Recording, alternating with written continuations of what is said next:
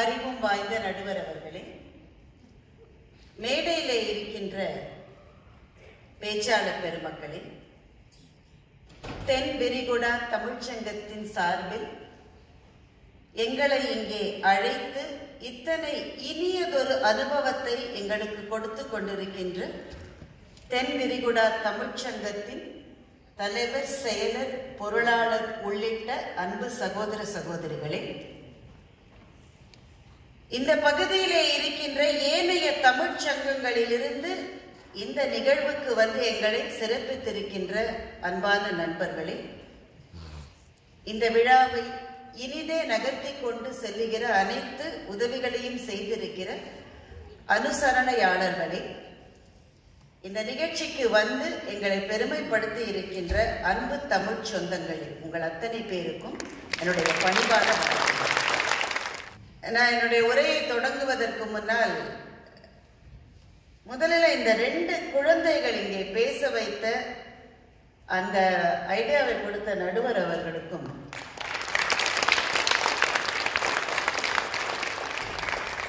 அதை உடனடியாக செயலாற்றி காட்டிய திரு ராஜ் அவர்களுக்கும்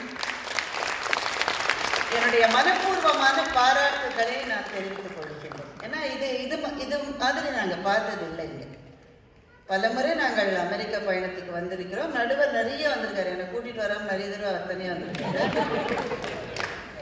ஆனால் எந்த முறையும் இந்த மாதிரியான ஒரு அமைப்பை நான் பார்க்கவில்லை.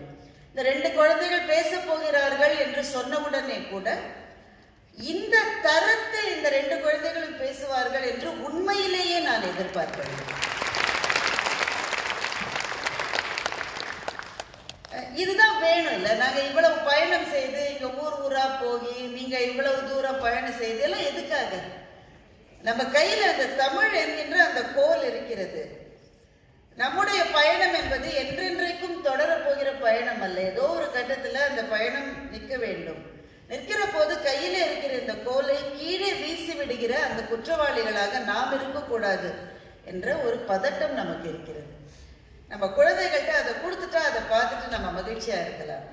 அப்படி மகிழ்வோடு அந்த கோலை வாங்கி கொண்டு அடுத்த எல்லையை நோக்கி ஓடிக்கொண்டிருக்கின்ற குழந்தைகளாக இந்த இருவரையும் பார்த்ததுல எனக்கு அவ்வளவு மகிழ்ச்சியாக இருக்கிறது. அதனால அவர்களுக்கு என்னுடைய தனிப்பட்ட பாராட்டுகளையும் வாழ்த்துகளையும் நான் தெரிவித்துக் கொள்கின்றேன். அன்பானவர்களே, இந்த உலகத்தில் எத்தனையோ கஷ்டமான காரியங்கள் இருக்கின்றன. இந்த கஷ்டமான காரியங்களில் எல்லாம் ரொம்ப கஷ்டமான காரியம், நமக்கு முன்னால் பேசுகிற ஒருவர் கண்ணீரும் கம்பலையுமாக பேசிய பிறகு அவருக்கு பதில் சொல்வது. அது ஹரி ராமசாமி சார் வந்து ரொம்ப இப்ப நடுவர் பாத்தீங்களா, சௌரியமா நடுவர் பொறுப்புல உட்கார்ந்துட்டாரு. இல்ல, சில சமயம் எனக்கு பதில் சொல்கிறவராகவும் நீங்க இருப்பீங்க இல்லையா?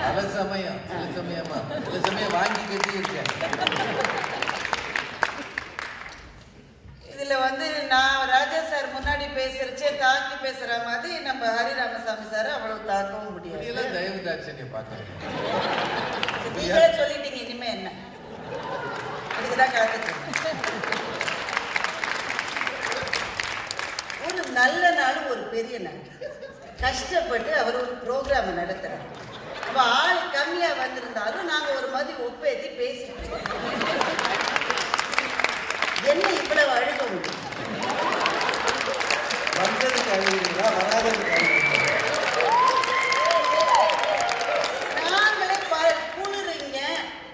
இப்ப நீங்க எல்லாம் உட்காந்து குளிர்ந்தா ஜாக்கெட் போட்டுக்கல, நாங்க மேடையில் அதையும் செய்ய முடியாது. எத்தனை பிரச்சனை, என்னத்துக்கு ஒப்பறி எல்லா பொறுமைக்கும் ஒரு எல்லை இருக்கா இல்லையா? இதெல்லாம் நாங்க வசந்த மாளிகையிலே பார்த்துட்டோம்.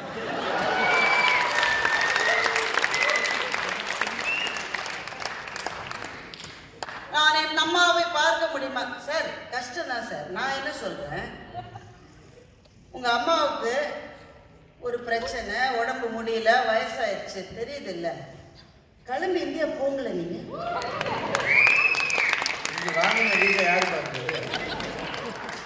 நீங்க வேற குறுக்க, நானே கடுப்புல இருக்கேன்.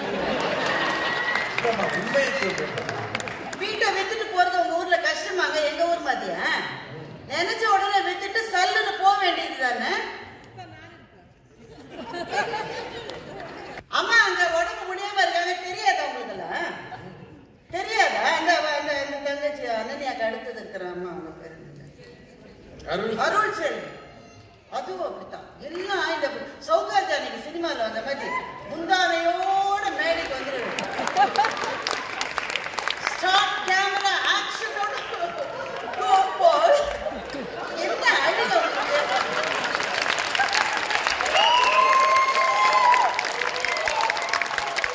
நாங்களே கொஞ்சம் சந்தோஷமா இருக்கணும். அமெரிக்காவுக்கு வந்து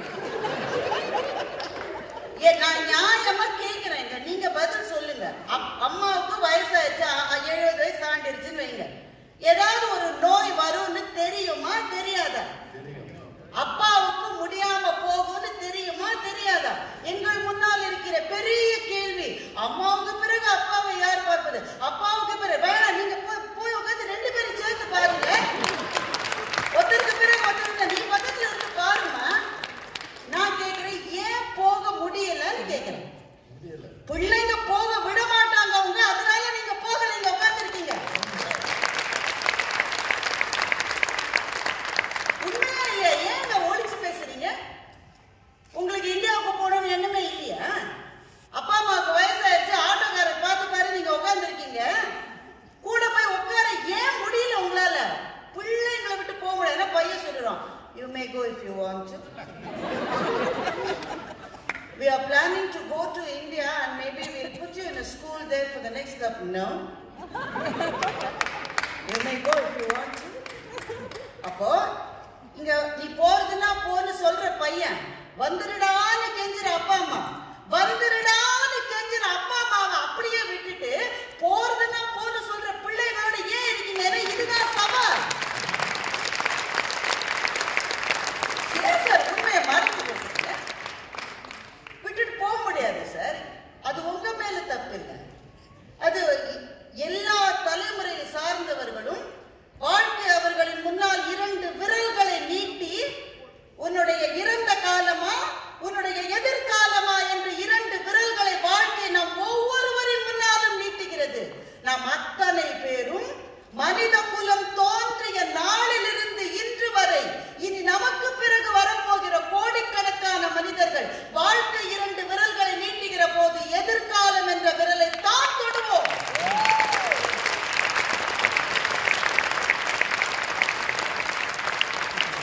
இதுல நல்லவன் கெட்டவன், அம்மாவை பிடிச்சவன் அப்பாவை பிடிச்ச இந்த வித்தியாசமே கிடையாது. இதைத்தான் தொடுவோம். ஏனென்றால் நாம் அப்படித்தான் படைக்கப்பட்டிருக்கிறோம். ஒரு சீன பழமொழி சொல்லுகிறது, தண்ணீரும் பாசமும் எப்போதும் கீழ் நோக்கித்தான் பாயும் என்று சொல்லுகிறது. பிள்ளைகளை பேணுவது இயற்கை நமக்கு கொடுத்திருக்கிற மாபெரும் கடன். அந்த கடமையைத்தான் செய்வீர்கள். அதில்தான் உங்கள் முழு கவனமும் இருக்கும். அதனால் அதுதான் சவால் மிகுந்ததுன்னு நாங்க 4 பேர் சொன்னாங்க. என்ன சார் எதுக்கு அழுது? எதுக்கு அழுதுங்க?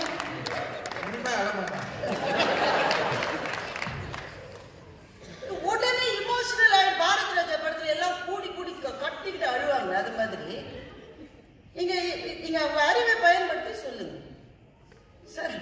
அப்பா அம்மாக்கள் இங்க அவர் சொல்றாரு, அவர் வீட்டுல தோசை சரியா வரலன்னு நான் என்ன சார் சொன்னாரு? மத்த வீட்டு தோசையை தான் பாக்குறேன். அவர் வீட்டு தோசையை தான் முதல்ல பார்த்தேன். அது ஒவ்வொரு படியா இறங்கி பாக்குறேன். முதல் படியில இறங்கி பாக்குறாரு, நாய் வந்து கம்முந்து படுத்துருக்கு. நாய்க்கு ஏன் சார் தோசை கொடுக்குறீங்க?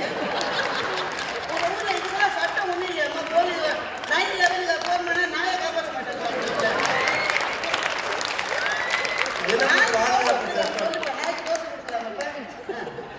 அவங்க எங்களுக்கே கொடுக்காதீங்க.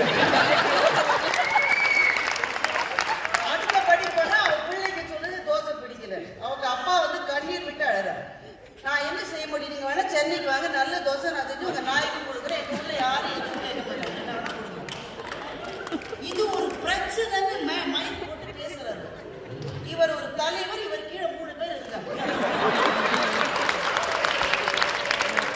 அதுல ஒருத்தர் அடிஷனல்ல சேர்ந்தது. அனன்யா வேற சைடு உட்காந்து நல்ல பிள்ளை. அது எந்த கட்சியில இருக்குன்னே தெரியாம எவ்வளவு சீரியஸா இவங்க 2 பேரும் எவ்வளவு சீரியஸா பேசிட்டு அவருக்கு பதில் சொல்ல வேண்டிய அவருக்கு என்ன பெரிய பிரச்சனை? யாரோ அப்பாவை கடைக்கு கூட்டி போய் பர்கர் வாங்கி கொடுப்பாங்க. அவர் வாயை திறந்தாரா பர்கர் உள்ள போகுது. இது ஒரு பிரச்சனை. எங்க நடுவரை கூட தான் கூட்டிட்டு போய் பர்கர் வாங்கி கொடுத்தான். அவன் எங்க போய் தம்பி எங்கடா இருக்கா? அதான் இருக்கா பாருங்க. அவன் தான் பர்கர் வாங்கி கொடுத்தான். எங்க நடுவராலே அதை எப்படி சாப்பிடுறது தெரியல. உடனே எனக்கு பிச்சு பிச்சு தின்னாரு.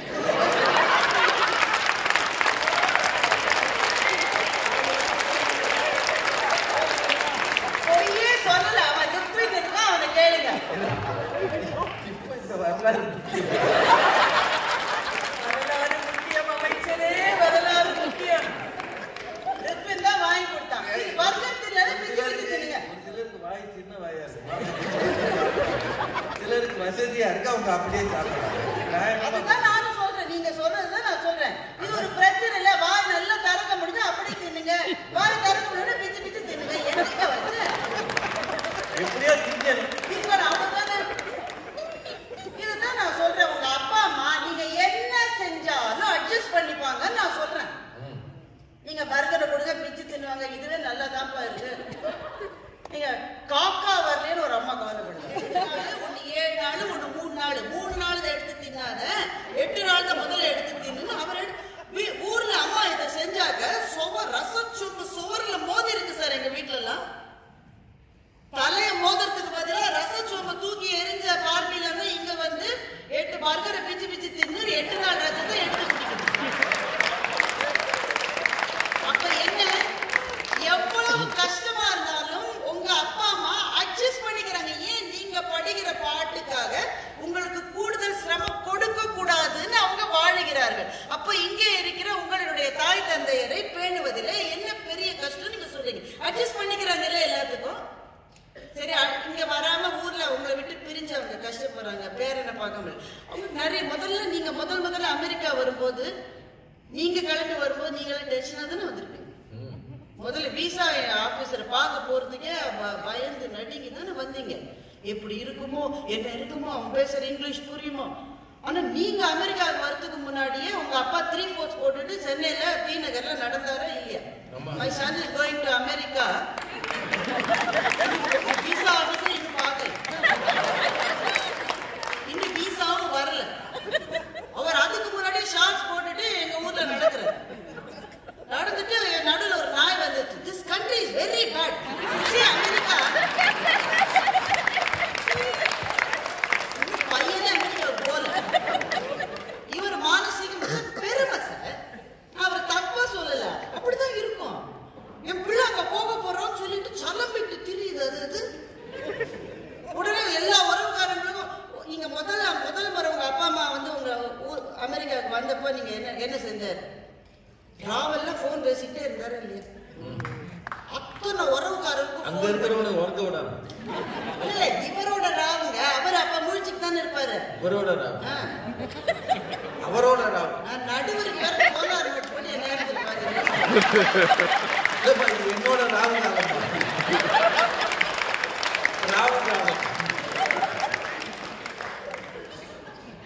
அவருடைய இரவா இருந்தாலும் தூங்காம ஊர்ல இருக்க அத்தனை பேருக்கு வீடு எப்படி வச்சிருக்கான்ற ஒரு கார் வச்சிருக்கான் பாரு, டெஸ்லாவா.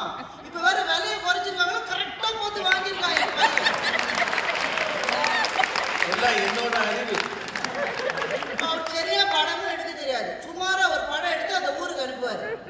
அந்த படத்தை பார்த்தா பப்பட டப்பா மாதிரி அங்க தெரியுது. ஆனா பெருமை சார். நீங்க இந்த ஊர்ல வந்து நீங்க ஜெயிச்சு வாழறீங்கன்றத பத்தி உங்க அப்பா அம்மாவுக்கு ரொம்ப பெருமை. பிரச்சனையே இல்லையான்னு என்ன கேட்டா, மனசாட்சியோட பேசினா பிரச்சனை இருக்கு. அது ரொம்ப இறுதி காலத்தில், நிறைவு காலத்தில் வருகிற பிரச்சனை.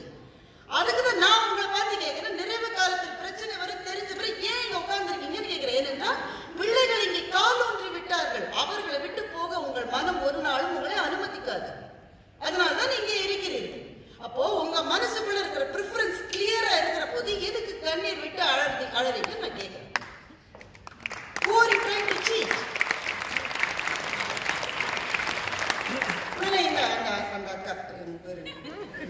அருள் செல்வி நல்லா பேசினாங்க. உண்மையிலேயே அந்த அணில பேசின எல்லாரும் நான் பாராட்டேன்.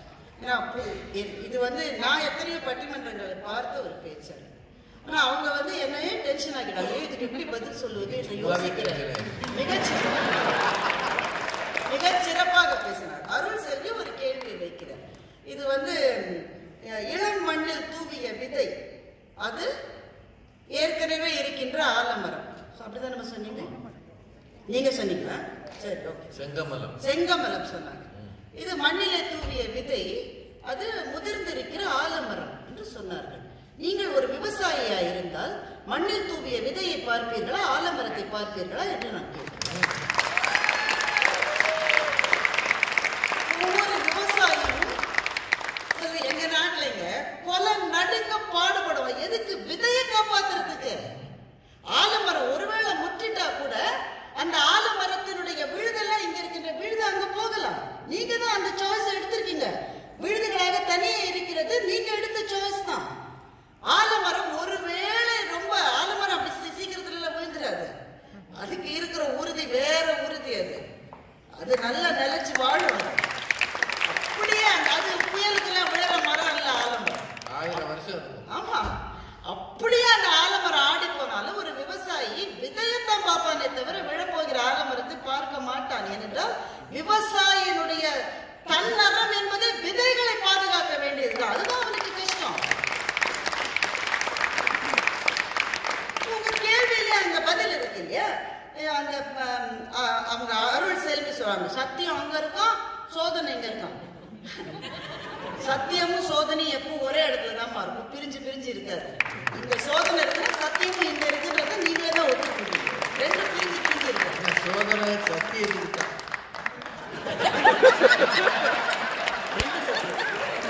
சத்தியத்துக்கு தான் சோதனை வரும். ஆமா, சோதனை உங்களுக்கு சப்போர்ட்டா தான் பேசுறேன்.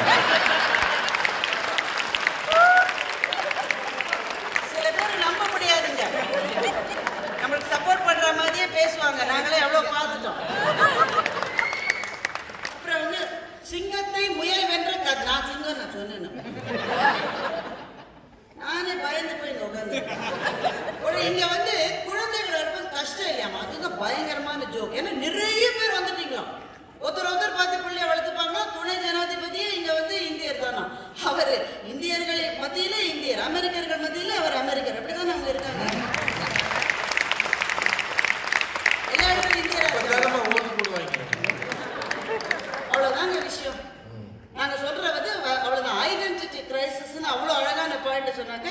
அந்த செங்கமலம் பதில் சொல்லுகிற போது அதுக்கு எதுக்கு சிகண்டி எல்லாம் இழுத்தாங்கன்னு எனக்கு புரியல.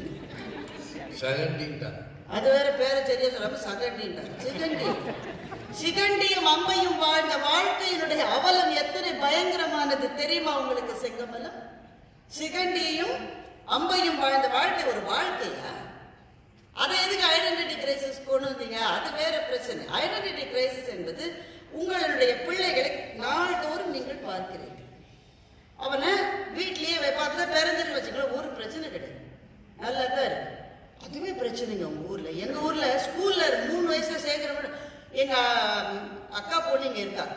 பொண்ணுக்கு 1.25 வயசு ஆகுது. அது சிங்கிங் கிளாஸ்ல சேர்த்துருக்கேன். இன்னும் பேச்சு வரும். அம்மாவே சொல்லலைங்க. இன்னும் 1.25 வயசு ஆகுது. அம்மா கூட சொல்லல, அப்பா சொல்ல வரல, தாத்தா சொல்ல வரல. யாரை பார்த்தாலும் அழுவுது. ஆனா சிங்கிங் கிளாஸ்ல போடுறாங்க. என்னடி பாடுன்னு நான் கேட்டேன். இங்க எல்லாரும் சேர்க்கிறாங்க. இப்ப pier பிரஷர்ன்றதை you can't brush it aside. அதெல்லாம் பியர் பிரஷர். உடனே நீங்க என்ன சொல்லுங்க? என்னை சுற்றி இருக்கிறவர்கள் எல்லாரும் கிளாஸ்ல, ஆனால் நான் ஒரு துறவி, என்னோட பிள்ளையை எதிலும் நான் சேர்க்க மாட்டேன். இருப்பீங்களா நீங்க? அதுதாங்க சவால். பியர் பிரஷர் இருக்கே, அதுதான் சவால் என்று நான் சொல்லுகிறேன். எல்லாரும் சேர்க்கிற நீங்க சேர்க்க வேண்டியிருக்கு. அவனே போய் சேர்ந்துருவான். அவர் வேற அதுக்குள்ள மணி ஆச்சு. நீங்க பாட்டுக்கு பேசு. அப்புறம் அவங்க சொல்றாங்க, அருள் செல்வி பேசும்போது சொல்றாங்க, அவங்க அப்பா மாஸ்க் போடலையாங்க. இது ஒரு பிரச்சனையா? அப்பா இதெல்லாம் போடணும்ப்பா. அப்புறம் போலீஸ் வந்து பிடிக்கணும், உடனே போட்டு பாருங்க. அவ்வளவுதானே. சின்ன சின்ன விஷயங்களா ஏமாத்த இதெல்லாம் ஒரு பிரச்சனை. 4 பேர் கிளம்பி வேற வந்திருக்காங்க. அது அப்பா அவங்க சொன்னதை நீங்க கவனிச்சிருப்பீங்க. அப்பா மாஸ்க் போட மாட்டேங்கிறாரு. குழந்தையா இருந்தால் மிரட்டலாம், அதட்டலாம். இந்த வார்த்தையை அவங்க சொன்னாங்க. மிரட்டிடுவீங்க. 911 ஃபோன் பண்ணிட மாட்டோம். நாங்க எங்க ஊர்ல நாயை கம்முன்னு இருக்கான்னு நான் சொல்லுவேன். நீங்க சொல்லுவீங்க. நம்ம ஊர்ல இன்னும் 911 வரல. இங்க நாயினால 911 ஃபோன் பண்ண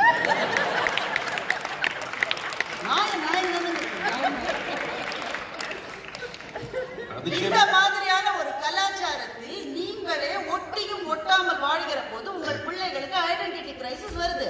என்றைக்கு முதலில் பள்ளியிலே கொண்டு போய் உங்கள் குழந்தையை சேர்த்தீர்களோ அன்றைக்கு அவன் உணர்கின்றான், இது இந்த இடம், இதுல இருக்கிற மற்றவர்கள் என்னை போல் இல்லை என்று அவன் உணர்கின்றான். அந்த சின்னஞ்சிறு பிஞ்சு நெஞ்சத்தில் அந்த உணர்வு வருகின்ற போது அந்த குழந்தை என்ன செய்கிறது என்றால் போல செய்தல் என்று அதை தமிழிலே சொல்லுவார்கள். போல செய்தல், அவர்களை போல நடிக்க அந்த குழந்தை முற்படுகிறது. ஆனால் அவர்களாக ஒரு நாளும் இவனால் ஆக முடியாது. அது உங்களுக்கு தெரியும், அந்த குழந்தைகளுக்கும் தெரியும். இந்த சின்ன பிஞ்சு மனசுக்கு அது தெரியாது. அதனால இங்க இருக்கிற அமெரிக்கன்ஸ் பேசுவதை கூட என்னால் புரிந்து கொள்ள முடிகிறது. அமெரிக்கன் சில்ட்ரன் இங்க இருக்காங்கல்ல, ஆனா இங்க இருக்கிற இந்தியன்ஸினுடைய நம்முடைய இந்திய குழந்தைகளுடைய ஆக்சென்ட் அதை விட ஜாஸ்தி அமெரிக்கனைஸ்டா இருக்கு. ஏன்? போல செய்தல். நான் அவன மாதிரி நீ அவன மாதிரி இல்லடா ராஜா, அவன் சேர்த்துக்க மாட்டான்டா, ஒரு கட்டம் மட்டும் தாண்டா கண்ணு, அதுக்கு மேல போய் அவனோட ஒன்ற முடியாது என்பதை அந்த பிஞ்சு மனதில் எப்படி நீங்கள் பதிய வைக்க போகிறீர்கள்? அதுதான் இங்க இருக்கிற பிரச்சனை. அப்ப அந்த பிள்ளை படுகிற மனவேதனை அத்தனையும் நீங்களும் சேர்த்து படுகிறீங்க. இது சார் ஒண்ணு இல்லை சார், எங்க ஊர்ல அந்த பிள்ளைய ஆட்டோல அனுப்புவோம். அப்போ ஒரு நாள் ஆட்டோக்காரர் வரலன்னாக்க நீ போய் கூட்டிட்டு வா. எங்களுக்கு பயம்ன்றது கிடையாது சார். பிள்ளை ஸ்கூலுக்கு போயிட்டு வரணும், ஸ்கூலுக்கு போயிட்டு வரணும், அவ்வளவுதானே சார். எந்த பள்ளிக்கூடத்துல எவன் நுழைஞ்சு எப்போ ஷூட் பண்ணுவான்னு தெரியாத வாழ்க்கையை வாழ்ந்து வருஷம் இதுவரைக்கும் 23 முறை நடந்தது. 73 டைம்ஸ். இதை விட பெரிய சிக்கல் இருக்கா? யோசிங்கம்மா. குழந்தை பள்ளிக்கு அனுப்பிச்சா அவன் படிச்சுட்டு வரணுமே. அவன் நாங்களும் ஒரே ஒரு கவலை தான், டிஃபன் பாக்ஸ்ல மிச்சம் வைக்காம வர, இது ஒண்ணுதான் சார் நான் கவலைப்படுவேன். அவன் வரலோன்னு சொல்லிடுவான், இன்னொரு ரைஸ் இருக்கா நான் தின்ன மாட்டேன்மா.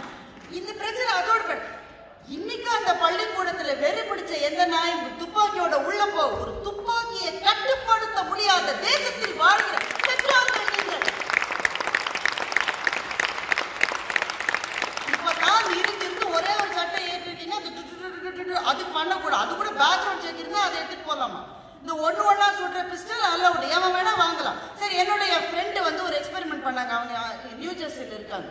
ஒரு 12 வயசு பிள்ளைய ஒவ்வொரு கடையா அனுப்புறாங்க. ஒரு கடை போய் சிகரெட் கேக்குது, அவன் ஏஜ் ப்ரூஃப்ன்றான், இந்த பிள்ளைக்கு ஏஜ் இல்ல அனுப்பிச்சிடறான். அதே பிள்ளை இன்னொரு கடைக்கு போய் விஸ்கி கேட்கிறான், ஏஜ் ப்ரூஃப்ன்றான், காமிக்குது, இல்ல இந்த வயசுக்கு விஸ்கி கொடுக்கணும் அனுப்பிச்சிடறான். இன்னொரு கடைக்கு போய் கன் கேக்குது சார், ஒரு ப்ரூஃப் கேட்கல, கொடுக்குறான் சார். இப்படிப்பட்ட தேசத்தில் வாழ்கிற உங்களுக்கு உங்களுடைய பிஞ்சுகளினுடைய வாழ்க்கையை பற்றிய பயம் இல்லை என்று சொல்லுங்கள், நான் மேடையிலிருந்து இறங்கி விடுகிறேன். ஸ்கூலுக்கு போன பிள்ளை உயிரோட வரணும் பதறிக்கிட்டு வாழ்ந்துட்டு இருக்காங்க. அவர் சொல்கிறார், என்னுடைய அம்மா காக்கா இல்லையே என்று கஷ்டப்பட்டு. எதை ஒப்பிடுகிறீங்க நீங்க? காக்கா இல்லைன்றது கவலையா? பிள்ளைக்கு ஒழுங்கா வந்து சேரணுங்க. சரி, அந்த ஸ்டேஜை தாண்டிட்டீங்க. ஸ்கூல் சார் அந்த இங்க மிச்சிகன்ல நடந்ததப்பா, மிச்சிகன்ல நடந்தது சார். நெஞ்சு வலிக்குது சார், நாங்களாம் எங்கேயோ இருக்கோம், நெஞ்சு வலிக்குது சார். என்ன சார் அந்த பிஞ்சையா அப்படியே சுடுவது? அட பாவிகள், இல்ல பத்திரமா உங்க பிள்ளைகள் இருக்குன்னு எந்த நம்பிக்கையில நீங்க வாழ்ந்துட்டு இருக்கீங்க? ஒவ்வொரு நாளும் எந்திரிச்சு சாமியை வேண்டிட்டு கொலசாமி, அவன் தான் எங்க கொலசாமி, நீங்க தானே சொல்றீங்க. அந்த கொலசாமி உயிரோட இருக்கணும்னு குலை பதற வாழ்கிற இந்த வாழ்க்கை, இதுதானே சவாலானது உங்களுக்கு? எவ்வளவு ஸ்டேட்ல சார் நீங்க வந்து போதைப் பொருளை வந்து லீகலைஸ் பண்ணிட்டீங்க? எவ்வளவு ஸ்டேட்ல பண்ணிருக்கீங்க சார்? நீங்க உங்களுக்கு பிடிக்கல, உங்க கலாச்சாரத்துல விடுங்க, உங்களுக்கு பிடிக்கல. லீகலைஸ் பண்ணாலும் என்ன, நீங்கள் பிள்ளைகளுக்கு நல்ல பண்புகளை சொல்லி, நான் பண்பு சொல்லி தந்துதான் வளர்த்திருக்கேன். அவன் ட்ரக்ஸ் தொட மாட்டான். ஆனா நீ லீகலைஸ் பண்ணிட்டா அவனுக்கு கொடுக்கிற சாக்லேட்ல கூட அது வரும். நீங்க எப்படி அதை ஸ்டாப் பண்ண போறீங்க சார்? அந்த குழந்தை சாக்லேட் தான் சார் அவனுக்கு அந்த சாக்லேட் பிடிச்சிருக்கு, அடுத்த நாள் சாப்பிட்றான், அடுத்த நாள் சாப்பிட்றான், அடுத்த நாள் சாப்பிட்றான். ஏன் உள்ள அந்த ட்ரக் இருக்கு sir, because you have legalised drugs. அந்த சாக்லேட்ல நீ போடலாம், காஃபில நீ போடலாம், எதுல வேணா நீ போடலாம். எப்போ உங்க பிள்ளைகள் இதற்கெல்லாம் அடிமையாக ஆகிவிடுவார்களோ என்று பயந்து பயந்து பயந்து வாழ்கிறீர்களே, இதை விட ஒரு நரகம் இருக்க முடியுமா? எங்க இந்தியாவில் தாராளமா இருக்கு. It's an effort. ஒரு ட்ரக்குக்கு ஒருத்தன் அடிமையாகணும்னா அது ஒரு பெரிய முயற்சி செஞ்சாதான் அவன் ஆக முடியும். இங்க அவன் சாதாரண சார் சாக்லேட்ல அது இருக்குன்னா, பெற்றோர்களாக வாழ்கிற வாழ்க்கை இந்த மண்ணில் எவ்வளவு பரிதவிப்புக்கு உரியது. நீங்க வந்து காக்காவை காணும், குருவியை காணும் பேசுறாங்க. அணில் தூக்கிட்டு போயிடுச்சு சார். நிறைவாக இந்தியாவில் இருக்கிற பெற்றோர்களுக்கும் தன்னோட பிள்ளைகளுக்கு கல்யாணம் ஆகணும்னா கஷ்டம் இருக்கும், கவலை இருக்கும். சீக்கிரம் அது பொண்ணு பையன்களுக்கு தான் பொண்ணு கிடைக்க மாட்டேங்குது. அதனால அது ஒரு கஷ்டம்தான். அதோடு தாண்டி உங்க மனசுல ஒரு வருத்தமும் பயமும் இருக்கா? நான் அதுக்கு மேல சொல்ல முடியும்.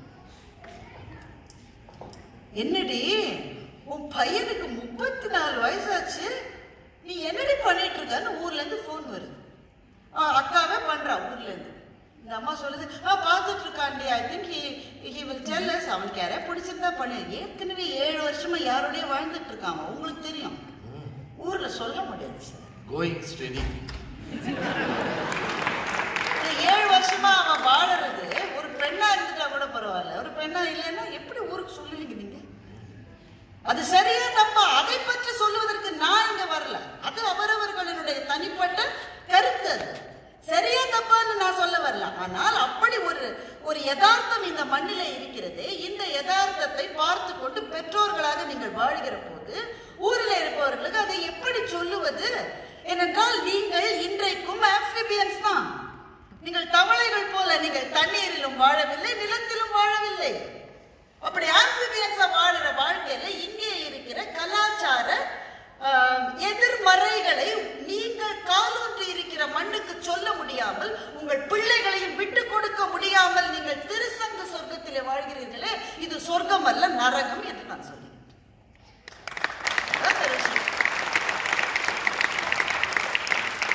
இதுக்கு மேல நான் டீட்டெயிலா பேச முடியும். அப்பா அம்மாவை அப்ப விட்டுட்டு வர்றதுக்கு ஒரு கஷ்டமும் கிடையாது. அவங்க உடலிலே உறுதி இருக்கிற வரை அந்த மண்ணிலேயே அவர்களை வாழ விடுங்க. அப்பப்பா அமெரிக்கா கூட்டிட்டு வாங்க, 2 படம் அனுப்புங்க, சந்தோஷமா இருப்பாரு. சந்தோஷம் ஒண்ணுமே இல்லை சார். என்ன செய்வது என்பது நீங்கள் அமெரிக்காவில் இருப்பதனால் வருகிற பிரச்சனை இல்லை, இந்தியாவில் இருந்தாலும் அதே பிரச்சனை தான். Ageing is a problem.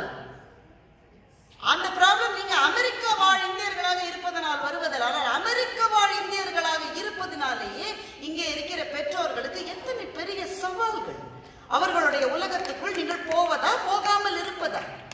நம்ம இந்திய பெற்றோர்கள் என்னடா என்ன போனை பார்த்துட்டு குன்றுவேன், தொலைச்சு எடுத்துருவேன், நான் கட்ட மாட்டேன் உனக்கு பில்லு, இதோட எங்க பிரச்சனை ஒரு பஞ்சாயத்துக்கு வந்துடும். நீங்க கேட்க மாட்டோமா? கதவை தட்டிட்டு வெளியில நின்றுட்டு இருக்கீங்க. நீங்க there are no rights or wrongs. ஆனா ஆமா அப்படி நின்ன தலைமுறையா?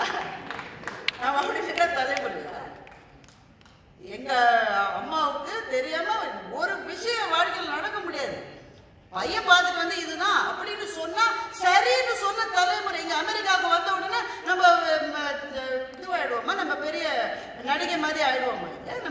நம்ம விழுமியங்கள் மாறிவிடுமா? நம்முடைய பார்வைகள் மாறிவிடுமா? எனவே உங்கள் பிள்ளைகள் இந்த புது கலாச்சாரத்தில் தங்களுடைய ஐடென்டிட்டியை எஸ்டாப்ளிஷ் பண்ணிக்கிறதுக்கு தவிப்பதை பார்த்தும் பார்க்காததுமாக வாழ்கிறீர்கள். It is a very competitive society. இங்கே இருக்கிற இந்த போட்டி உலகத்தில் உங்கள் பிள்ளைகள் ஒருவேளை முதல் இடத்துக்கு வர முடியாம ஐவி லீக்ல தான் இருக்கணும்னு பிறந்ததுல இருந்து வளர்ந்துருக்காங்க, அவனுக்கு கிடைக்கல, it goes into depression. நீங்க எப்படிங்க அவனை அந்த மனச்சோர்வுல இருந்து வெளியில எடுப்பீங்க? நீங்க இல்ல அவனுக்கு கிடைச்சிருச்சு, உங்கள்கிட்ட காசு இல்லை, எப்படி அவனுக்கு புரிய வைப்பீங்க? நீங்க மிகப்பெரிய பிரச்சனைகளை பற்றி நாங்கள் பேசிக் கொண்டிருக்கின்றோம். இதை நீங்கள் தயவு செய்து எளிமைப்படுத்தி விடாதீர்கள். நிறைவாக இப்படி சொல்லுகின்றேன், நம்முடைய பெற்றோர்கள் என்றென்றைக்கும் நம்முடைய நேசத்துக்கும் மரியாதைக்கும் அன்புக்கும் உரியவர்கள். ஆனால் நாம் பிறந்ததிலிருந்தே நம் மனதுக்கு தெரியும், நமக்கு முன்னே அவர்கள் பிரிந்து விடுவார்கள் என்று நமக்கு தெரியும். தெரியாதபடி நாம் நடித்துக் கொண்டிருக்கிறோம், அதுதான் உண்மை. ஆனால் நம் நெஞ்சத்துக்கு தெரியும், அந்த வாயிலில் அவர்கள் கடந்த பிறகுதான் நான் கடக்க முடியும் என்று எனக்கு தெரியும். ஆனால் என்னுடைய பிள்ளை அவனுக்கு ஒரு சின்ன பிரச்சனைனா கூட மனசு தாங்கலை சார். நான் என்ன சார் செய்வேன்? உன் கண்ணில் நீர் வழிந்தால் என் நெஞ்சில் உதிரம் கொட்டுதடின்னு எழுதினேன் சார் என் கவிஞர். என் கண்ணில் பாவ என்றும் கண்ணம்மா என் உயிர் நின்னதென்றும். அப்பா அம்மாவுக்காக வாழ்க்கையின் யதார்த்தம் அதுதானே. எது இன்பம் என்று ஜென் குருவிடம் ஒரு அரசன் போய் கேட்டான். எது இன்பம்? தாத்தா இறந்தால், மகன் இறந்தான், பேரன் இறந்தான், அது இன்பம் என்று ஜென் குரு சொன்னார். மன்னன் குருவை வெட்ட போயிட்டான். பாவி, எது இன்பம்னு கேட்டா நீ அவன் செத்தா இவன் செத்தான்னு சொன்னேன். குரு சொன்ன, நான் சொல்றது உனக்கு புரியலையடா முட்டாள், இது இந்த ஆர்டர்ல நடந்தா அதுதான்டா இன்பம் என்று ஜென் குரு சொன்னார். யதார்த்தம் நம்ம நஞ்சுக்கு தெரிந்ததுதான். அந்த பிரிவு வருத்தத்துக்குரியதுதான். ஆனால் வாழ வேண்டிய இளம் தளிர்கள் கருகிவிடக் கூடாது என்று பதைக்கின்ற நெஞ்சோடு இங்கே பெற்றோர்களாய் இருக்கிறீர்களே, அதுதான் எல்லா சங்கடங்களையும் விட மிகப்பெரிய சங்கடம் என்று சொல்லி இந்த நல்ல சிவராத்திரி நன்னாளில் தமிழ் மீது இத்தனை காதல் கொண்ட இத்தனை அன்பு நெஞ்சங்களோடு உரையாட கிடைத்த இந்த வாய்ப்புக்கு இறைவனுக்கும் இந்த தமிழ் சங்கத்தை சார்ந்த அத்தனை பேருக்கும் நன்றி சொல்லி முடிக்கின்றேன். வணக்கம்.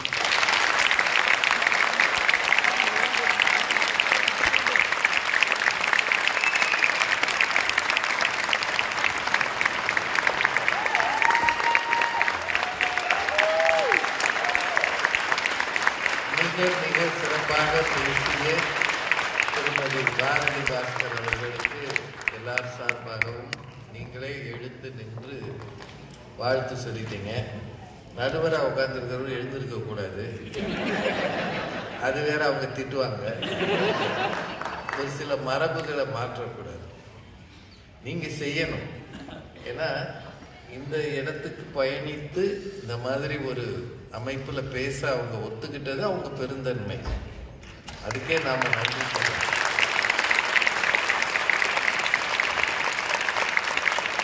தன்னில் தானே நடுவராகவும் இருக்கிற ஆற்றல் பெற்ற ஒரு பேச்சாளர் ஒரு அணியில பேச வர்றது ரொம்ப பெரிய விஷயம்.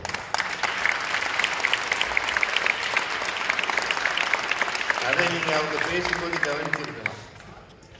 அவங்களுக்கு அந்த தகுதியும் உண்டு, திறமையும் உண்டு, ஆற்றல் உண்டு, அனுபவம் உண்டு. அதனால ஒரு பெருந்தன்மையா சரி ராஜா இருக்கட்டும் அப்படின்னு அவர் ஒத்துக்கிறாங்க. அதுலயும் நமக்கு ஒரு சப்ஸ்டிடியூட் தான். ரொம்ப நல்ல பட்டிமன்றங்க. எனக்கு என்னன்னா நேரம் வரையறை இன்னொரு 15 நிமிஷம் எடுத்துக்கலாமா? எங்க இருக்கிறாரு ராஜ் சார்? அவரு மண்டபத்தை காலி பண்ணிட்டாரா? இல்ல, எனக்கு எக்ஸாக்டா தெரியல. இப்போ நேரம் 8:15 ஆச்சு. சுந்தர் எவ்வளவு நேரம் வரலாமா? 1 hour. அவ்வளவு நேரம் எடுக்கக்கூடாது, அது நல்லது இல்லை. உங்க பேசுனது நீங்க ரொம்ப நல்லா கேட்டீங்க. இதுக்கப்புறம் என்ன பேசுறதுன்னு ஒரு எண்ணம் இருக்கும். பிள்ளை வளர்ப்பு, பெற்றோரை பராமரிப்பது கொஞ்ச நேரம் எடுத்துக்கிறேன். 15-20 நிமிஷம் எடுத்துக்க பாக்குறேன். அதிகபட்சம் எடுத்துக்கலாம். 20 நிமிஷம் எடுத்துக்கலாம், 21 நிமிஷம் கூட எடுத்துக்கலாம். முதல்ல உங்களுக்கு நன்றி. இவ்வளவு வைப்ரண்டான ஒரு ஆடியன்ஸ் கிடைக்கிறது அபூர்வம்.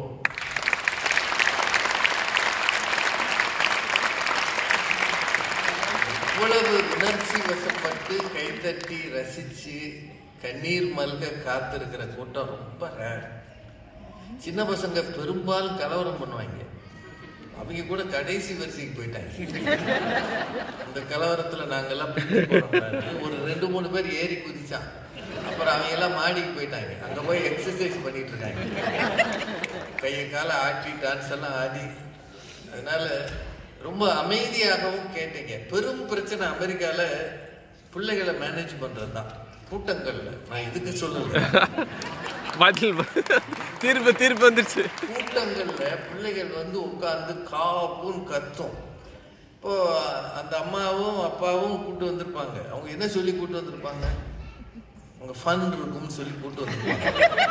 பண்ணு கூட இருக்காது. அதுல எங்களை மாதிரி 4-5 பேர் தொடர்ந்து மைக்கில் போய் பேசுறது அவன் பார்த்தானே watts this, he's a orator, நான் போக சொல்லி அந்த வண்டி இவங்களுக்கெல்லாம் எமிரேட்ஸ்ல இடமே கொடுக்க கூடாதுன்னு அவன் சொல்லி கொடுத்தான். அவனுக்கு இது புரியாது. அந்த பிள்ளைகள் கூட இந்த அரங்கத்துல பெரும்பாலும் அமைதியாக ஓரளவுக்கு கட்டுப்பாடோடு இருக்கிறாங்கன்றது ஆர்கனைசர்ஸ்க்கு நன்றி, அவங்களுக்கு பாராட்டுகள். அத்தனை பேருக்கு நன்றி. இதுல 6+2 8 பேர் பின்னி எடுத்துட்டாங்க. பாரதி பாஸ்கர் பேசுறது எப்படின்னு நீங்க தெரிஞ்சிருந்திருப்பீங்க. இவங்கெல்லாம் எகிரி எகிரி பேசும்போதே எனக்கு தெரியும் கத்தி தீட்டப்படுகிறது.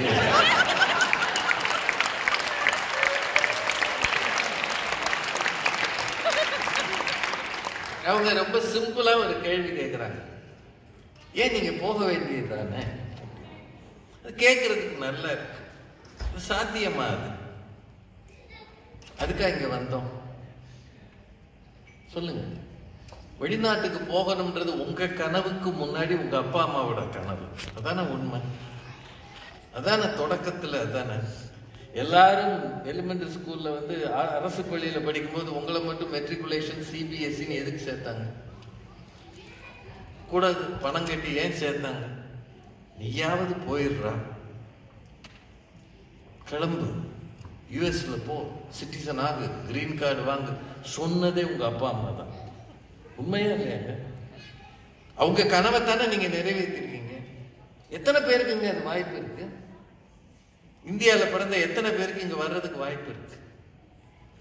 விசா ஆபீசர் முன்னாடி போய் நின்று முதல்ல அதுக்கான அப்ளிகேஷன்ஸை போட்டு அங்கிருந்து ஒரு மெயில் வந்த பிறகு அந்த குடும்பம் படுகிற குதூகலம் எவ்வளவு பெருசு.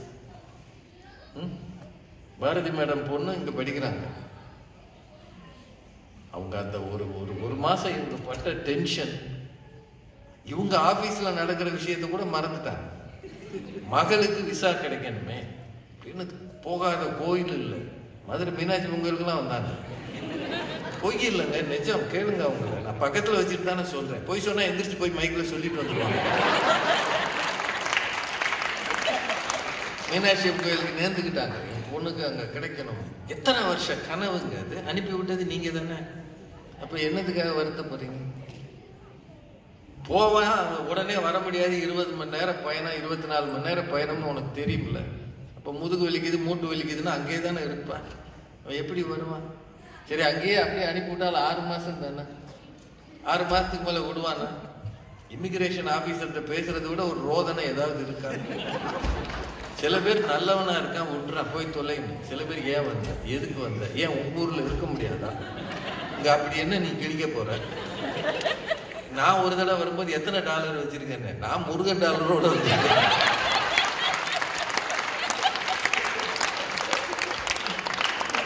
ஒண்ணுமே கிடையாதுன்னு.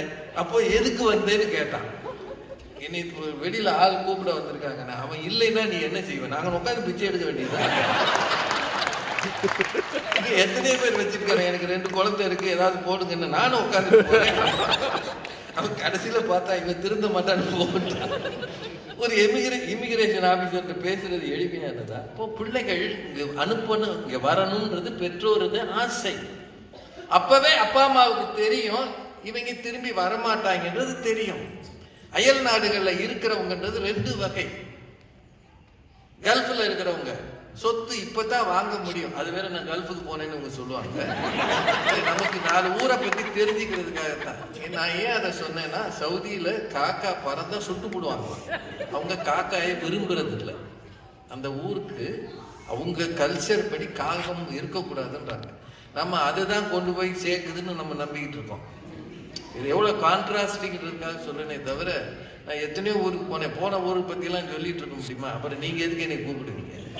ஆனா உண்மை என்னன்னா, அனுப்பி விடும் போதே இங்கே வர்றவங்க திரும்ப மாட்டாங்கன்ற நம்பிக்கை எல்லாருக்கும் இருக்கு. யாரோ ஒரு 10 பேர் கம்பெனியை மூடிட்டு தமிழ்நாட்டில் போய் விவசாயம் பண்ணிட்டு இருக்காங்க.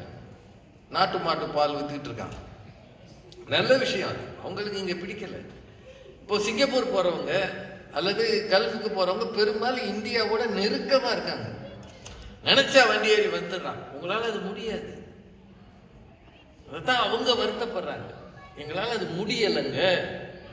கோவிட் காலத்துல பாரதி மரத்துக்கே தெரியும், நிறைய பேர் இந்த வந்தே பாரத்ல இடம் பிடிக்கிறதுக்கு இவங்களுக்கெல்லாம் சிபாரிசுக்கு வந்தாங்க. அப்பாவுக்கு முடியல, ஹாஸ்பிட்டலைஸ் பண்ணியிருக்காங்க, பக்கத்துல ஆள் இல்லை, நான் இங்க இருந்து என்ன பண்ணேன்னு கண்ணீர் வடித்த பிள்ளைகளை எங்களுக்கு தெரியும். வந்தே பாரத்னு ஒரு விமானம் போச்சு இல்லைங்க, அதுல இடம் பிடிக்கிறதுக்கு நீங்க எம்பி சீட்டே வாங்கிடலாம். அப்படி இருந்தது. அப்போ மேல இருந்து உத்தரவு, நாங்க டெல்லியில சிபாரிசு பண்ணி 1-2 பேருக்கு இடம் வாங்கி கொடுத்தோம். அதுவும் நீ இங்க இருக்கிறேன்னா அந்த ஊர்ல போய் ஏறுனுவாங்க. It's not from your place. San பிரான்சிஸ்கோல இருக்கியா, எல்ஏல போய் ஏறு, இல்லாட்டி சிகாகோல போய் ஏறு, இப்படி எல்லாம் போய் வந்தாங்க. தேடல் இருக்குங்க. பாரதி மேடம் கேட்கிற கேள்வி நியாயமானது. வயதானவர்கள் வயதாகும் போது வியாதி வரும் தானே, வரும். நமக்கு முன்னால் அவர்கள் கடந்து போவார்கள் என்பது யதார்த்தம். அதுக்காக நான் ஒண்ணுமே செய்யாம இருக்க முடியுமா? மனசுன்னு ஒண்ணு இருக்குல்ல. எங்க அப்பா துடிக்கிறாரு அப்படின்ன போது துடிக்கட்டும், அவர் வயசானா போதான் வேணும் அப்படின்னு நாங்க ரூல் பேச முடியுமா? அப்படி பேசினா நான் மனுஷன். அதான் இவங்க கேட்கிறான். கேட்டது நியாயமா இல்லையா? உங்க 4 பேரும் சொன்னது வயதானவர்களை மேய்ப்பது என்பது கஷ்டம். இந்தியாலேயே கஷ்டம்.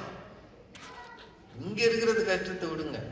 இந்தியாலே உங்க வீட்டுல ஒரு வயசானவர் வச்சிருந்தீங்கன்னு வைங்க, நீங்க புண்ணியவான்.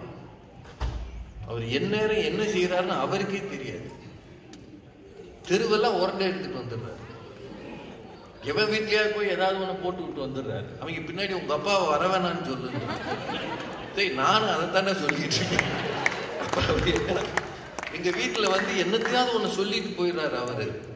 அவர் ரொம்ப ரொம்ப பிரச்சனை பண்றாருன்றார். அவரால் இருக்க முடியல. ஒரு ஏஜுக்கு பிறகு அவங்களுக்கு துணை தேவைப்படுகிறது.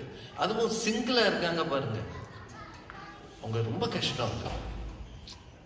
அது தாய்மார்களாவது சமாளிச்சிடுறாங்க. ஆண்கள் சிங்கிளா இருந்தாங்கன்னா அவங்கள ஒண்ணுமே செய்ய முடியல. ஜல்லிக்கட்டு மாடு மாதிரியே இருப்பாங்க, எங்கனாலும் முட்டுவாங்க, யாரோடையும் முட்டுவாங்க. இல்ல அதை நான் தப்பா சொல்லல. அந்த வயதுல அவங்களுக்கு ஏதோ ஒரு வகை இது இருக்கு. யாரை பத்தியும் குறை சொல்லுவாங்க, யாரை பத்தியும் பாராட்டுவாங்க, எதுல எப்ப நடக்குமே தெரியாது. அப்போ அவங்களை எப்படி மேனேஜ் பண்றது? அதுதான் இந்த 4 பேரோட கஷ்டம். உங்களுக்கு அது ஈஸின்னு தெரியுதுங்களா? இந்தியாவில இருந்து போன் வந்தாலே பதறீங்களா இல்லையா? உங்க எல்லார்ட்டையும் கேட்க, இந்தியாவில இருந்து போன் வந்தா பதறீங்களா இல்லையா? இப்போ இப்போ பாரதி மேடம் சொன்னாங்களா அவரோட ராத்திரின்னு. இப்போ உங்களுக்கு பகல்ன்றது அவங்க ராத்திரி. ஆனா உங்களுக்கு ரிவர்ஸ் வருது இல்லையா? அவங்களுக்கு ராத்திரி நேரத்துல உங்களுக்கு போன் வருதுன்னு வைங்க. அதாவது அவங்க உறங்குற நேரம் உங்களை யாரோ கூப்பிடுறாங்கன்னா நார்மலா கூப்பிட மாட்டாங்க. அப்போ நீங்க நடுங்குறீங்களா இல்லையா? சொல்லுங்க, நீங்க தான் சொல்லுங்க. அந்நேரம் என்ன சொல்லணும்? வயசானா போவாங்க, நான் ஏன் நடுங்கணும் அப்படின்னு உங்களால சொல்ல முடியுமா? 10 பேர் அங்க பேசுவான் சார். நம்மளை சுத்தி ஒரு சுற்றம்னு ஒண்ணு இருக்குல்ல. 10 பேர் அங்க உட்காந்து பேசா, என்னாச்சு முடியலையாக்கம், நம்ம சொன்னோம் மகன் அங்க இருக்கான்னு, லெக்ஸஸ் கார் ஓட்டுறான்னு ஆட்டோல போய்கிட்டு இருக்க சொல்வானா இல்லையா? இப்ப நீங்க சேர்த்து வச்சதெல்லாம் யாருக்காக சார்? நன்றின்றது ஒருத்தருக்கு வேணுமா வேணாமா? நான் வளர்ந்தது என் தகப்பனின் கரம் பிடித்து கொண்டு போய் பள்ளிக்கூடத்துல விட்டவர் அவர் தானே. அவர் தானே எனக்கு எல்லாம் செய்தார் சார். இன்னைக்கு நீங்க டாலர்ல சம்பாதிச்சு உங்க பிள்ளைகளுக்கு கொடுக்குறீங்க. ஆனா உங்க அப்பாவுக்கு 1 ரூபாய் 2 ரூபாயை சேர்த்து வச்சு உங்களை பள்ளிக்கூடத்துல சேர்த்தாரு. அவருக்கு நீங்க என்ன திருப்பி கொடுக்குறீங்கன்ற கேள்வி வரும்போது மனசு வலிக்குமா வலிக்காதா? இதுதாங்க இவங்க 4 பேரோட கேள்வி. இது நியாயம் இல்லைன்னு சொல்லுங்க. நாங்க வேணா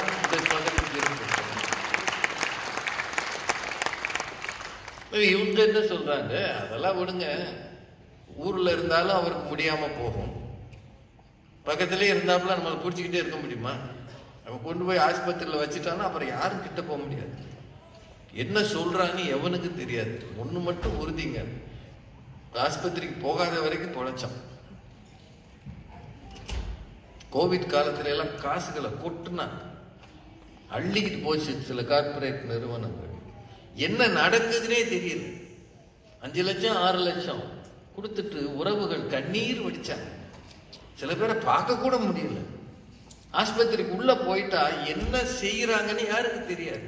கடவுள் நமக்கு ஆஸ்பத்திரிக்கு போகாத ஒரு வரத்தை கொடுக்கணும்னு தினம் வேண்டிக்கணும். தினம் வேண்டிக்கணும். அது இந்தியாவா இருக்கலாம், இந்த ஊரா இருக்கலாம். இப்போ பெற்றோர் அங்க இருந்தாலும் அப்படித்தானே. ஆனா இந்த பயல்களை மேய்க்கிறது எவ்வளவு கஷ்டம். நம்ம ஊர்லயாவது ஏறுவான் தவுவான் குதிப்பான். இவங்க உட்கார்ந்த இடத்துல உட்காந்துருக்காங்க, ஆனா உலகம் சுத்தி வராங்க. நம்ம ஊர்ல ஏறுவான் தவுவான் குதிப்பான், என்ன செய்யறான்னு தெரியும். இவங்க லாங்குவேஜே தெரியும். யூ ஆர் கேஸ் லைட்டிங் மீன்றாங்கல்ல, இந்த மாதிரி லாங்குவேஜ் எல்லாம் எங்க இருந்தியா கண்டுபிடிச்சாங்க? இந்த பிள்ளைகளை எப்படி மேனேஜ் பண்றது சார்? நம்ம ஊர்ல யாரோட அவன் சேர்றான்றது எப்படி கண்டுபிடிச்சிடலாம்?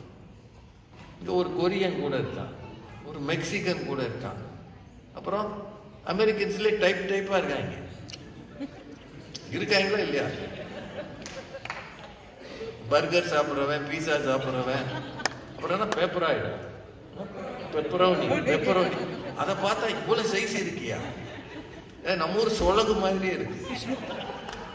அதுல என்னமோ வச்சிருக்காங்க. அதுல இந்த அவன்கிட்ட கேட்டேன், இது என்னடான்னு. இது போர்க் பண்ணின்னா. அது போர்க்கு, அதுக்கு பேர் பண்ணின்னு அவன் என்ன சொல்றான். எனக்கு போர்க்கு பண்ணி அப்படின்னு. பேப்பரோனியா எதுவோ ஒன்று. இது விதவிதமா சாப்பிட்றாங்க. சாப்பாட்டுல வித்தியாசம், தோற்றத்துல வித்தியாசம், கலர்ல வித்தியாசம். இத்தனை பிள்ளைகளோட இந்தியாவில் இந்த பிரச்சனையே கிடையாது. எல்லாம் ஒரே மாதிரி இருப்பான். கொஞ்சம் வெளுப்பா இருப்பான், கொஞ்சம் கருப்பா இருப்பான். இங்க எல்லா வர்ணமும் இருக்கு, எல்லா வகையும் இருக்கு. இப்ப நம்ம ஊர்லங்க வணக்கம் சொல்றது இப்பதான் ஹக்கிங் வந்திருக்கு. இப்போ நம்ம ஊர்ல அவ்வளவு பேர் ஹக்கிங் தான். அப்படின்றாங்க. நாங்கெல்லாம் பயல்களை தொட்டாலே நமக்கு கை காலம் நடுக்கும். எங்க காலத்துலங்க பொம்பளை பிள்ளைங்க யாரும் பக்கத்துல வந்து கை கொடுக்கறதெல்லாம் வாய்ப்பே கிடையாது. நாங்க அப்படி ஒரு காஞ்ச கருவாட்டு காலத்துல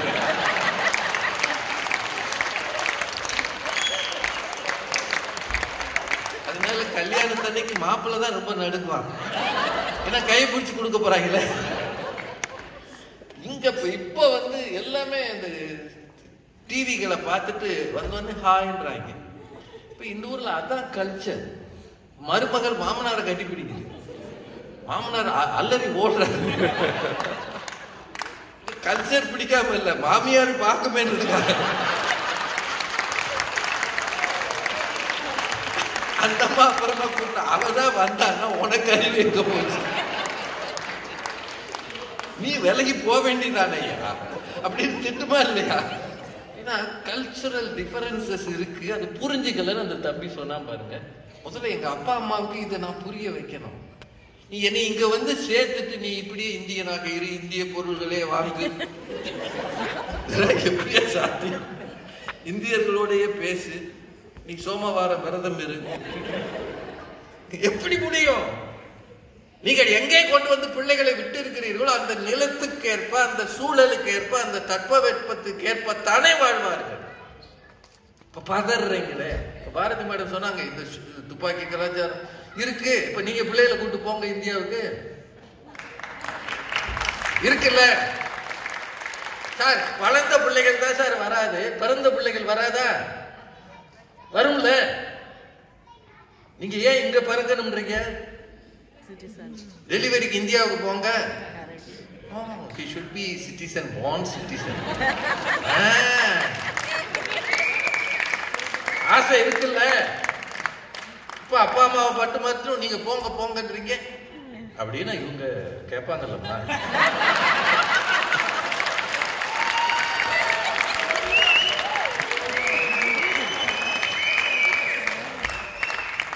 நிறைய இருக்குங்க, ரெண்டு பக்கம் இருக்கு. பாரதி மேடம் சொன்ன ஒரு விஷயம் இருக்குல்ல, டீனேஜ் வந்த பிறகு எப்படித்தான் நம்ம ஊர்ல இருந்தாலும் கடல்ல பற்றுவோம். அதாவது மெரினாவுக்கே கூட்டு போறோம்னு வைங்க, அன்னைக்குன்னு சண்டால எவனாவது வந்துடுவான். நம்ம தெருக்கரைங்களா இருப்பாங்க. அவன் இதுவரைக்கும் நம்ம கூட பேசி இருக்கவே மாட்டான். நீ ராமசாமனா இல்ல, அவர் எங்க அப்பா அப்படின்னு அறிவாளியா பேசுறீங்க.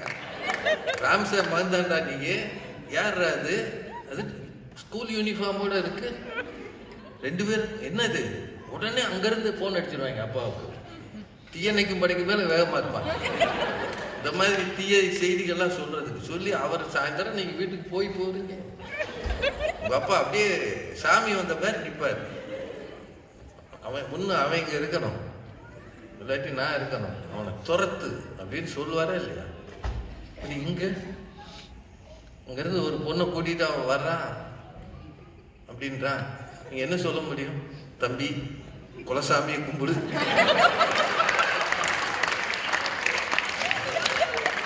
அந்த சாமிக்கு நான் இதுக்கு தீர்ப்பு சொல்லணும்னா நான் அந்த ஊர்ல இருக்கணும். அதானுங்க கரெக்டு. இந்த ஊர்ல இருக்கணும். எனக்கு ஒரே ஒரு வரி தான் தோன்றுது. எந்த ஊர்ல இருந்தாலும் பெற்றோரை பார்க்கறதுல ஒரு வருத்தம், சிரமம் இருக்கிறது. நீங்க இந்தியாவிலே இருந்தாலும் சிரமம் இருக்கிறது.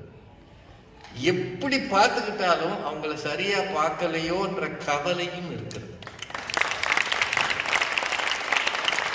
எப்படி பார்த்துக்கிட்டாலும் நீங்க சொல்லுங்க, எங்க அப்பாவை நான் நல்லா பார்த்துக்கிட்டேன் அப்படின்னு ஒரு ஆள் சொன்னவங்க இருக்காங்களா? கொஞ்சம் நான் அவரை கவனிச்சிருக்கலாம், அப்பவே இந்த மெடிசனுக்கு கூட்டு போயிருக்கலாம். அறிவு இல்லாம போச்சு. என்னவோ தெரியல, இந்த மனுஷனுக்கு அவ்வளவுதான், அவர் எப்படி என்னை பார்த்துக்கிட்டாரு கடைசி நேரத்துல அப்படின்னு இந்தியாலேயே இருக்கிறவங்களே கவலைப்படுறாங்க. அந்த ஆஸ்பத்திரிக்கு கொண்டு போனதான் மடத்தனம் பண்ணிட்டேன், இங்க வச்சிருந்துருக்கணும். எங்க அம்மா சொன்னாங்க, அப்போ அவருமே சொன்னாரு, இவ்வளவு அறிவாளின்னு நினைச்சிருந்தேன், இவ்வளவு முட்டாளா போயிட்டேன்னு. அழாத பிள்ளைகள் இருக்க முடியாது, அப்படி அழாதவர்கள் பிள்ளைகளாகவே இருக்க முடியாது.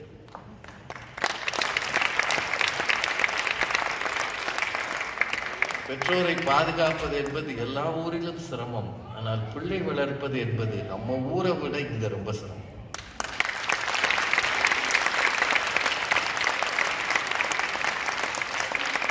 ஏன் சொல்றேன்னா, அவர்கள் நம்மை அண்டி வாழ்பவர்கள், ஆனால் நாமோ இவர்களை அண்டி வாழப் போகிறவர்கள். அவன் சேர்த்துக்க மாட்டான், அது வேற விஷயம். கடைசியா என்ன சொல்லுவோம், எங்கேயாவது அவன் நல்லா இருந்தா சரி, என் கடமையை நான் செஞ்சிட்டேன், அவன் பெரிய அளவுக்கு வந்துட்டான். யாரும் மெக்சிகனை கல்யாணம் பண்ணியிருக்கான், ஹவாயில செட்டில் ஆயிருக்கான்றாங்க. அப்பப்போ பேசுவான், ஃபாதர்ஸ் டேல பேசுவான், மதர்ஸ் டேல பேசுவான். ஆனாலும் அவன் நல்லா இருக்கான்ல, அது போதுமில்ல. எங்க அப்பாவும் இப்படித்தானே நினைச்சிருப்பாரு, நல்லா இருக்கட்டும் அப்படின்னு இன்னைக்கும் கோயிலுக்கு போய் வேண்டிக்கிற பெற்றோரா தானே நாம இருக்க போறோம் இல்லையா? ஏன்னா நமக்கு மன உறுத்தலாக இது இருக்கிறது, பெரிய கடமையாக, சவாலாக இது இருக்கிறது. எனக்கு என்னவோ வெளிநாடு, அது குறிப்பாக அமெரிக்கா மாதிரி மல்டி கல்ச்சுரல் சினாரியோல இருக்கிறவங்களுக்கு பெரும் சவால். எதையாவது கொடுத்து சமாதானம் பண்ணுகிற பெற்றோரை பாதுகாப்பதை விட எதை கொடுத்தாலும் சமாதானம் ஆகாத பிள்ளைகளை பார்ப்பதுதான்.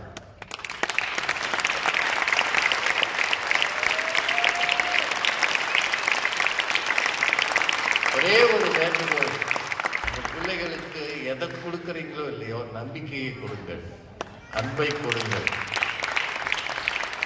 உங்கள் நட்பு அன்பு வட்டத்தை விட்டு விலகாமல் பார்த்துக் கொள்ளுங்கள். எல்லாவற்றிற்கும் மேலாக உங்கள் பிள்ளைகளுக்காக பிரார்த்தனை செய்யுங்கள். அது மட்டும்தான் அவர்களை பாதுகாக்கும். வேறு எந்த வளையமும் அவர்களை பாதுகாக்காது. பிரார்த்தனை தருகிற பாதுகாப்பு வளையம் நிச்சயம் உங்களை பிள்ளைகளை பாதுகாக்கும். உங்கள் பிள்ளைகள் மென்மேலும் வளர தமிழ்ச்சங்கம் நிச்சயம் உதவும். மொழியால், பண்பாட்டால், கலாச்சாரத்தால் தேர்ந்தவர்களாக, நல்லவர்களாக மாற தமிழ்ச்சங்கம் உதவும் என்ற நம்பிக்கையோடு இன்றைக்கு இருக்கிற பெரும் சவால் இந்த மண்ணில் பிள்ளைகளை வளர்ப்பதுவே.